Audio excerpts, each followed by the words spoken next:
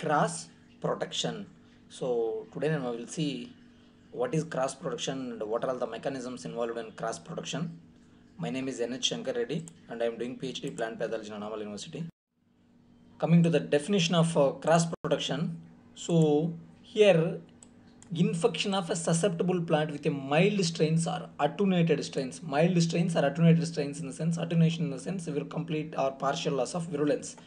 So here the susceptible plant is infected or inoculated with the mild strains or inoculated strains that can give protection against more severe strains of the same virus when systemic infection will occur. That is called cross protection. That is called cross protection. Again, one more definition will be that it's a natural phenomena whereby tolerance or resistance of a plant to one virus strain is induced by the systemic infection of a second. In the sense, so if we infect the plant with a mild strains or attenuated strains, the resistance is developed and it can protect itself or protect themselves against the severe strains of plant viruses. It's simply like we are simply immunizing the plants. So that is called cross protection. So the phenomena of cross protection were first demonstrated by McKinney in 1929, who observed that tobacco plants are systemically infected with the light green strains of tobacco mosaic virus.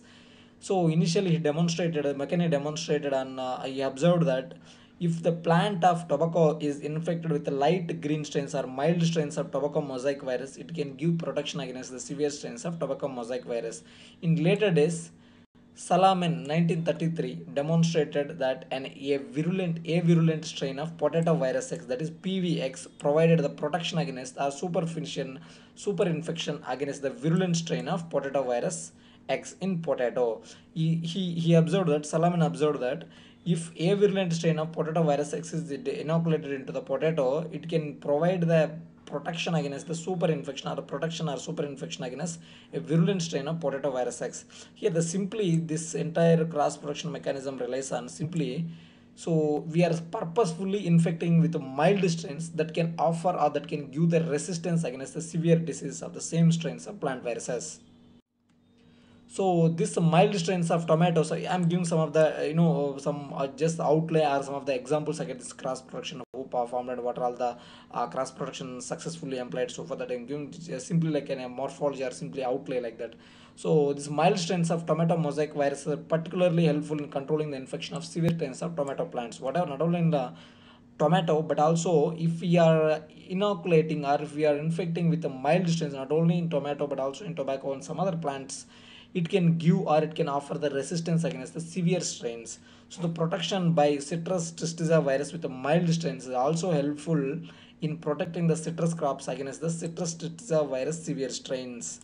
So the naturally occurring satellite in cucumber mosaic virus CMS has been used in the biological control agent to protect the tomato plants against the disease that is induced by the cucumber mosaic virus. So this satellite CMV can be used or initially can be used for the cross, like we are using it like a cross protection mechanism or phenomenon, so that this act as a biological control agent that can prevent against the severe strains of cucumber mosaic virus.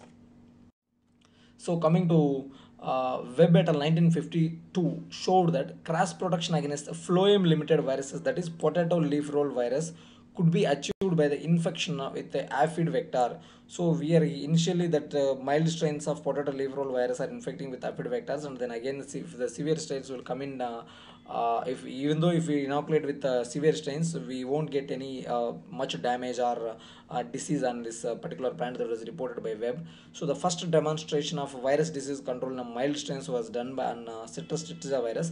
Actually the mechanism developed for citrus tristiza virus, sorry, this cross protection mechanism is actually developed for tobacco mosaic virus, but it is mostly or commercially heavily employed in citrus tristiza virus. Is very very important. They will ask like this: cross protection technique was especially or originally developed for tobacco mosaic virus, but the cross protection technique is now widely used to control citrus tristiza virus.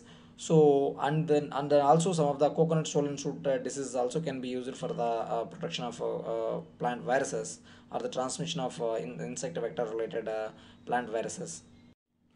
So varied terms or synonyms has been described for this cross protection phenomena. So the synonyms include acquired immunity, antagonism, cross immunization, induced immunity, interference, pre-immunity, protection inoculation. These are all the different names of cross protection. So even though it has the different names, the most widely used names are induced immunity or pre-immunity. These are all the more major terms used for cross protection. So the term cross protection seemed the most appropriate rather than these different types of terminologies or synonyms. Cross protection is most appropriate or described as the for the suitable for this phenomena for the concerning of a disease control of crops. So it is also familiar with the different name, that is induced immunity or pre-immunity, but cross protection is the most suitable name for this phenomenon. Now we will see what are all the mechanisms involved in cross protection. So mainly there are two mechanisms involved in cross protection. The first one is coat protein mediated resistance, and then second one is RNA mediated resistance or RNA interference. So these are all the two mechanisms that can provide the protection in cross protection. So the what are the, if they see the how can we say the mode of action or the mechanism that are lying in cross protection, that is coat protein mediated resistance and RNA interference or RNA mediated resistance. Now we'll see one by one. So the first one is coat protein mediated resistance. Here the coat protein mediated resistance has been shown to be involved in cross protection in between strains of tobacco mosaic virus and cucumber mosaic virus.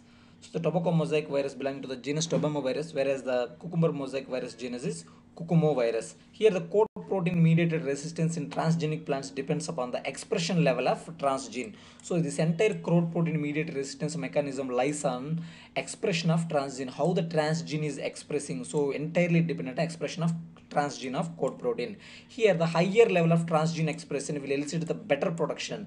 If the transgene is expressing in the higher level, the better it will give it will offer the better protection against the plant viruses.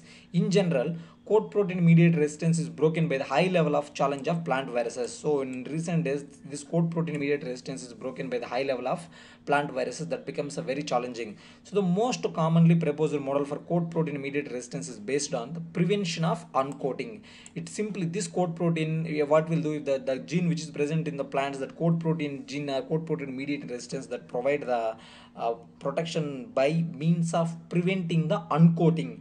So the plant virus can't able to uncoat the protein coat. So once it enters into the plant cell, it can't able to uncoat the protein coats, which interferes with the translation and replication mechanism or replication process.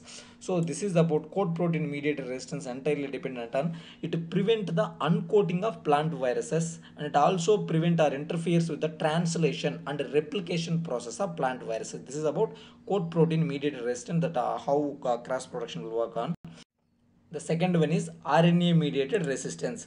Here the protector virus are the mild strains which we are already inoculated into plants which produce the progeny of a positive single stranded RNA senses. So this positive single stranded RNAs which hydrolyzes the first minor strand of RNA that can challenge the viruses and thereby blocking the replication and translation mechanism of upcoming viruses.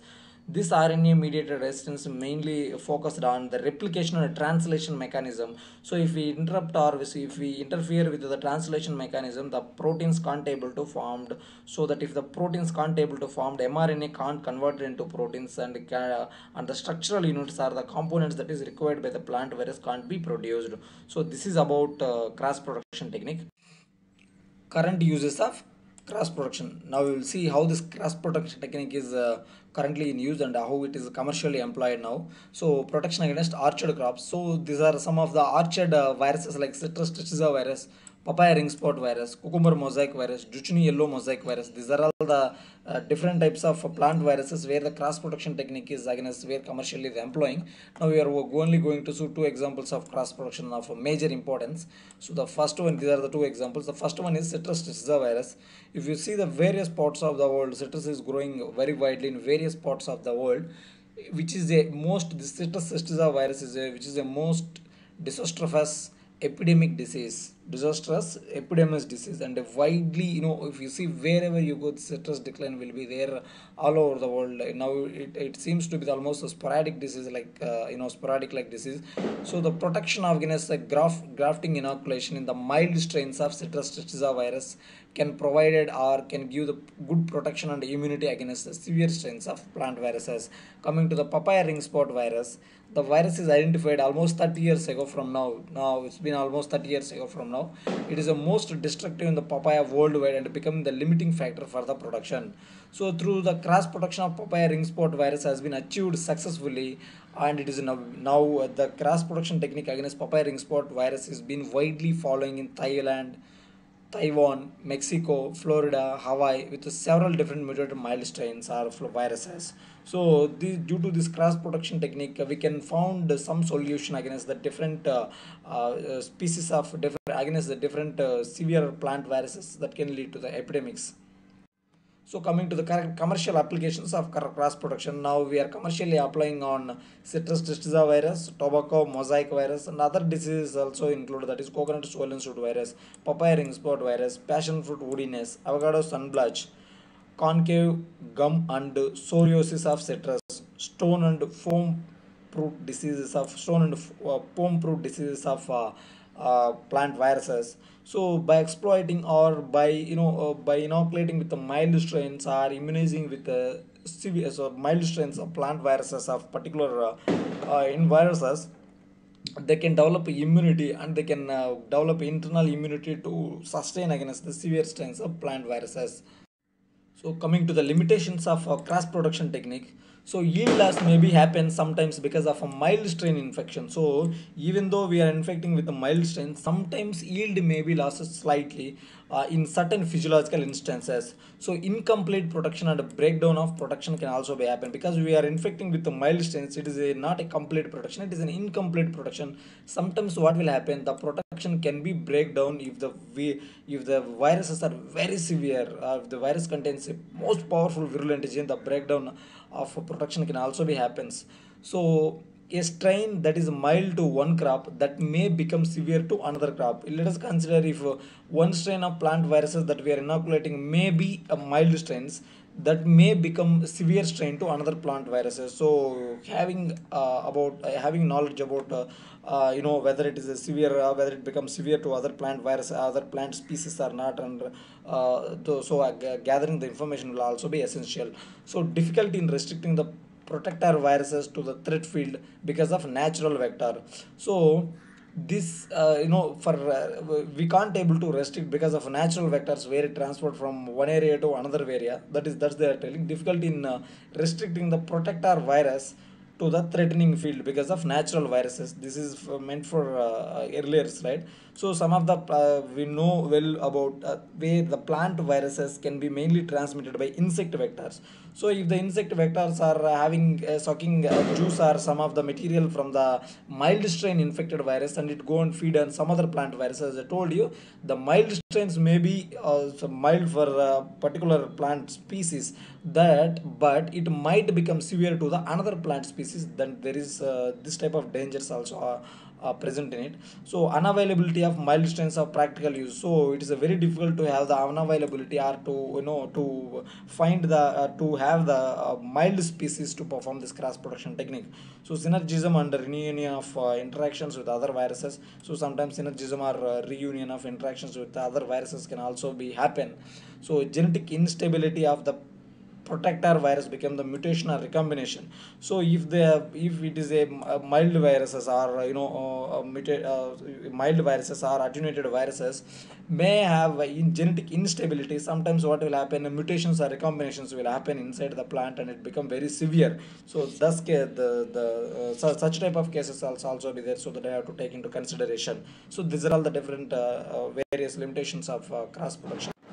So immunization against the microbial agent. So muscimilan. So these are all the pathogen who discovered. These are all different types of pathogen infestants against pathogen infestant disease. So this is about immunization agent of microbial diseases. So cross production, how commercially employing. So this slide is about how commercial is employing it. This is a virus against which child viruses and which host, and who's which scientist is involved in working on particular. That I will tell you one thing. Coconut swollen shoot virus. So now we are challenging virus coconut swollen shoot wild type. Crop is cocoa, and then citrus stitiza virus. Citrus stitiza virus severe strain against severe strain. Crop citrus. So Costa and Molar are the scientists who are working on it. So this is about cross production.